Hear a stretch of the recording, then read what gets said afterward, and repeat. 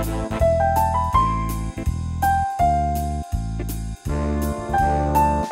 G4I.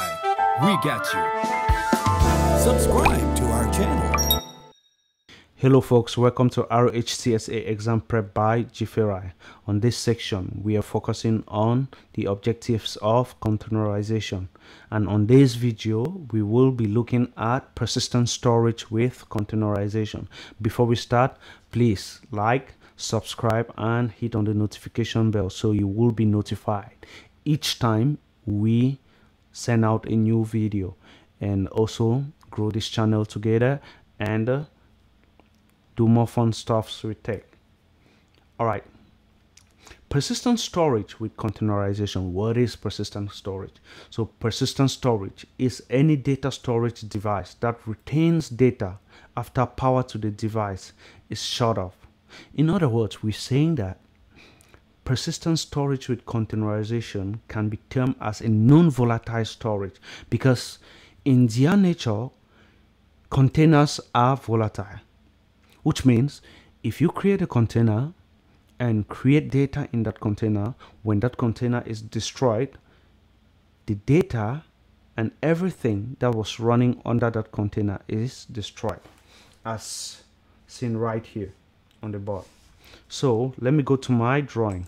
Let's assume that you have been asked to bring up Facebook's web server where users will be able to log in, store their credentials, store their pictures and videos, and you've been asked to run that as a container, right? So no problem, you go ahead and create your container, and what do? You put the content to be accessed for Facebook in var www.html right here, and the database right in a directory right here. You put it here for people to access.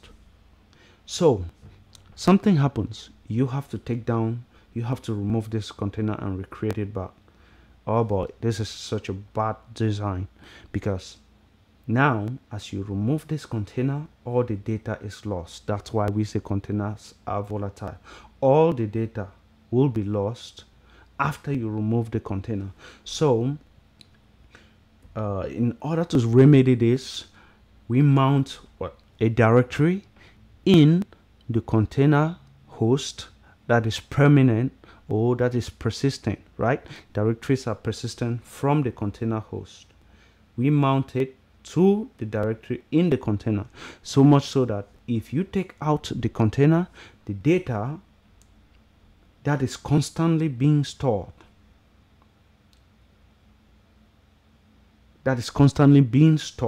on the mounted directory in the container host right here, in the mounted directory in the container host, will stay. If I spin up now a new container for Facebook, and what I'll just need to do is I'll just need to mount back, right? Mount back the directory out, which is the directory in the container host, with the directory in the container, and I'll still have the same content, and thereby saving content of customers. Enough of drawings, let's see that in practical mode. Okay, this is our server right here, and if we do a podman info, we have no containers. We have registries right here. I think we have redhat.access, which is our registry. Let's log in. You can log in with any name. Podman login, any name. I can call it YouTube or any name, any password will work. All right, so I'm logging now into registry.redhat.access.com. I clear my screen, then I do a podman search, httpd. All right, let's copy one right here, which I copy registry.access.redhat httpd rel 7, right? Then I clear my screen and I do a podman run -d -name. Let's call it web1, and I put the name of the registry right here. I do a podman ps. I have my container running already as web1, which is right here. That's good. Podman ps-a.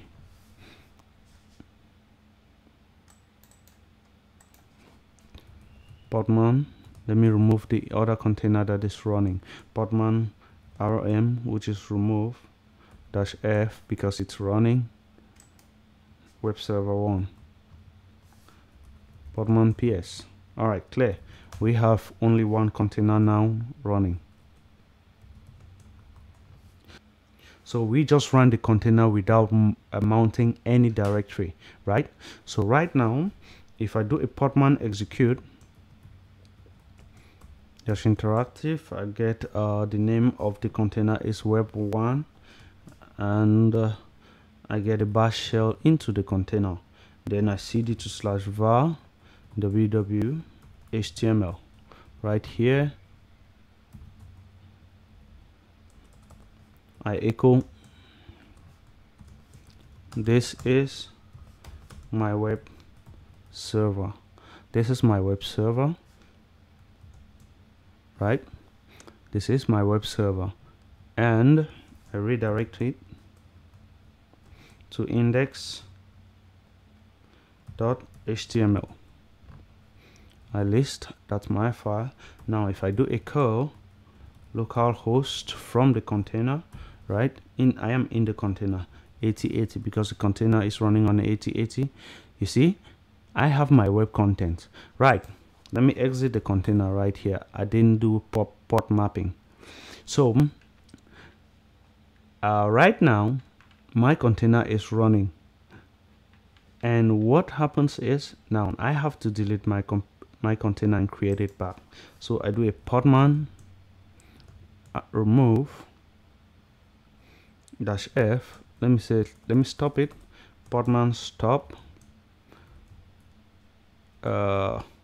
web1. Podman remove web1. Now let me call my command and recreate the container, right? Web1 podman ps, and if I go into my container again and cd to /var www html, I list, you see there's nothing inside. So the container I deleted went with all the content. I lost the content of that container, and if that content is for users, it will be terrible for the company. So let's exit and do it the right way and mount a persistent storage. Now if I make a directory web_content right here, then I cd into web_content. Remember, I'm in my home directory. I vi into index.html. in here, around this is web server 2 with persistent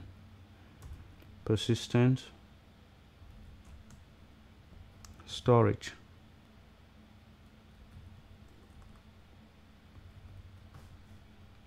I save and create. Then I create my container again, but this time around I put a -v, which will help me mount /home. Remember, the full path is very important. Always put the full path. James, then web1 content. I am mapping it to /var www html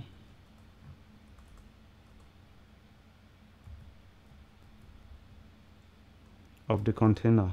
Then I use the -z for SE Linux, else SE Linux will yell at us that we do not have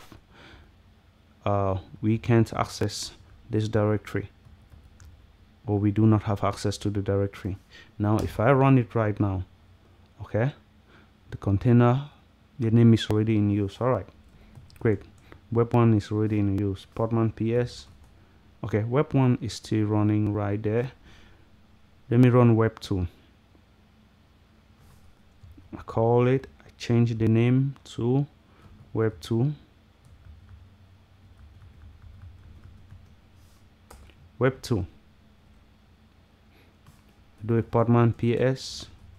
Web 2 is running, and now on web 2 we did map this directory. We did mount /home James web content on var www.html in the container with the -z. Now if we get a podman exec, that's a bash shell, into this container right here, and cd to /var www.html and list, you see I did not create this, right? It's coming from the mounted directory on the container host that we created, which is /web. So we created an index file here,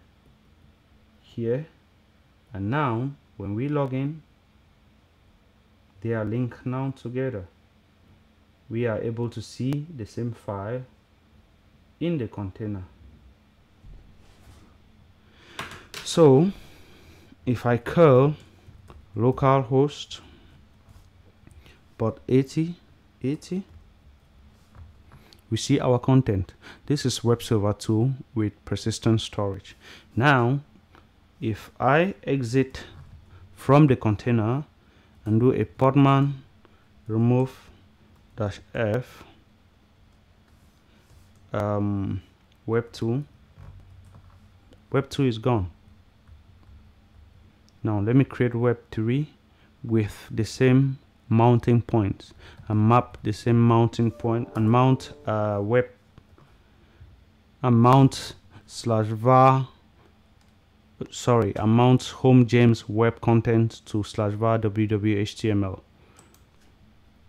So we just deleted or removed the container, but you will see that our content will still be here. When we spin a new container, it will use the same content. So then I do a podman PS to make sure it's running. All right, it's running. Web 3 is running. Then I get a bash shell into web 3 and cd to /var www.html list, and it's there. I do a curl localhost on port 8080, and our content is still there. So folks, this is how you mount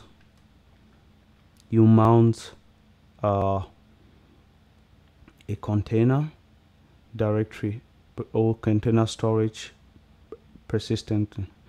So folks, this is how you mount container storage persistently.